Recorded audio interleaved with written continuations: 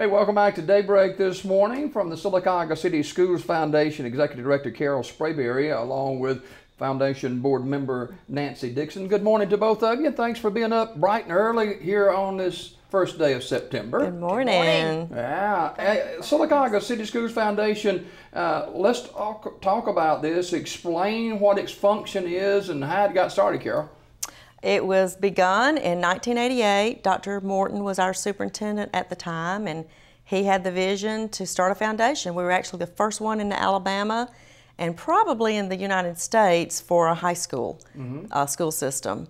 So it takes in money and invests the money, and from the interest off of the investments, we offer grants to the teachers, and the teachers write grants, and they get funding to supplement their classroom. Wow. Linda, you're a member, or Nancy, you're a member of the board, the foundation board, and the first chair presented what, 1989 or something? 1989. It was the Bill Nichols chair. Yeah. Wow. You couldn't start with anyone better. No, sir. But the Sylacauga City Schools Foundation, and I saw this on the information, talk about the mission statement of this organization. I'll let you address that, Nancy. You know, it talks about the partnership with families and the community as well. So it's a partnership, is it not? It is, between local citizens, between companies, partnerships, but it is all about contributing back. We take in donations and contribute that back to the school system in the form of grants. This past year, there was actually we did a one-time donation to the new school, the Fine Arts program, and to the new Library Media Specialist Center. So the money was $30,000 that went to the entire school system for that. Wow. Yes. Carol, how much is generated yearly on this? Any idea? Oh, well, this past year we were able to award 4 different chairs, and every chair represents $25,000. Wow. Right. So that's pretty monumental that we can pull in that much. And we have offered or had 47 chairs already given to the foundation. We're working on our 48th, which is one dear to my heart. It is in memory and honor of Mrs. Dora V. Perryman, who was my business educator when I was in school. So we have that one going. I'd like to see it completed in December. So if you remember Mrs. Perryman and loved her and want to contribute to this chair, please contact the foundation at the Board of Education, and we would be glad to take your money. It takes, Nancy, a lot of people to make this work. People who have graduated from Sylacauga, or maybe not necessarily, but love the Sylacauga City School System. Right, and I'm not a graduate of Sylacauga High School, but I love the school system. Yeah. I love our mission. We have some outstanding teachers and leadership at our school system, and it is very exciting to be a part of it. Now, I know both you ladies are much younger than I, but things have changed, you know, Carol, down through the years as far as education and dollars that are needed to fund education. It has. I mean, I retired a year ago now. This is my second year out of teaching for 32 years in our system. And yes, from the day I began until the day I ended my career, it is much different. Technology, for one thing, has added so much dynamics to the plate of education.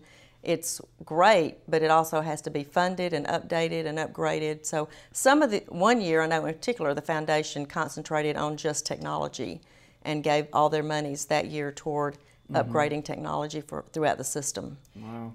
And Carol, that was a $100,000 grant that year. That's amazing, isn't it? It was the largest grant donation. We have given over $1 million now in grant money. You know, we've got projects going on right now too that we want to talk about today. Yes, we you all will notice at the end of football season that Legion Stadium will take on a new face look. It'll be no more, will it? It will be much better and just complement the high school on the opposite side of the street. But part of the fundraiser for the foundation is that we are going to be selling pavers to be laid into the sidewalking and the plaza area, the space between the Tom Calvin Fieldhouse and the end of the stadium is going to be the plaza where the concession stand will be held. So we're selling pavers to be laid into that area that can be personalized It can have your name on it, your children's names, your class of name, your business's name. So we kicked this off a couple of weeks ago, and we're excited. The energy from this has been phenomenal. Nancy, you mentioned a few moments ago you're not actually a graduate of Sylacauga High School, but when you go down Broadway, I mean, you can't help but notice. I mean, it's an eye catcher what's been done there. It is. It absolutely is. Just the growth of our school system, the work that has been put in to the detail of what our school looks like now. It's exciting to walk down, to drive through campus and see everything, all the activity that's occurring. It's nice having your school right in the middle of town. Yeah, Carol, you don't see a whole lot of cities that has their high school or one of their high schools showcased in downtown Sylacauga. Absolutely. I mean, you can't come from the north and not see us. How can people get involved in the Aggie Walk Brick campaign? Well, first of all, the foundation has a link off the Sylacauga City Schools website. So you can go to www.sylacauga.k12.al.us, and on the left-hand side, we are the second link, SCS Foundation. When you go to our link, you will go under fundraisers, and you'll find all the information about the Perriman Chair and the Aggie Walk with the costs. One of the unique things that we have available to us, when they demolished the north wing of the high school, there were some marble slabs in the restrooms of that wing, that's Sylacauga white marble. So we've been able to salvage that. And we were selling 24 by 24 squares. Unfortunately, those are all sold, but we have some 8 by 8 inch squares that still could be purchased, and those are $500. And then the pavers, we have 4 by 8s for $100, 8 by 8s for $200, and we are going to sell a 24 by 24 for $750.